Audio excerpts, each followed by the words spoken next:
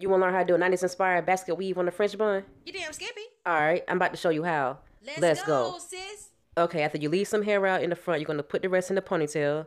Get some Brazilian wool hair, put a hole in it, and place it on top of the ponytail. Ain't you use that to braid hair? After you pin it down on both sides, make sure you curl the ends. Take 2 fingers and you're going to pin curl some hair on the side of the bun first. Pin curls. The pin curls is going to set your foundation for the French bun. Now take the hair you left out and comb it over and pin it down. You can also stuff the hair with sprinkly afro twist. All you have to do is ball it up and place it on top, pin it down, and do the same thing with the pin curls on the sides. You stuffing it with anything. You want me to use grass too?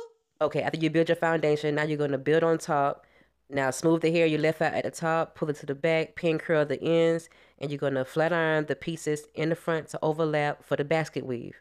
After you're done pinning down all the pieces, you're going to take that Nairobi satin spray it, smooth it, and you're done. Enjoy. And I will. Thank you, girl.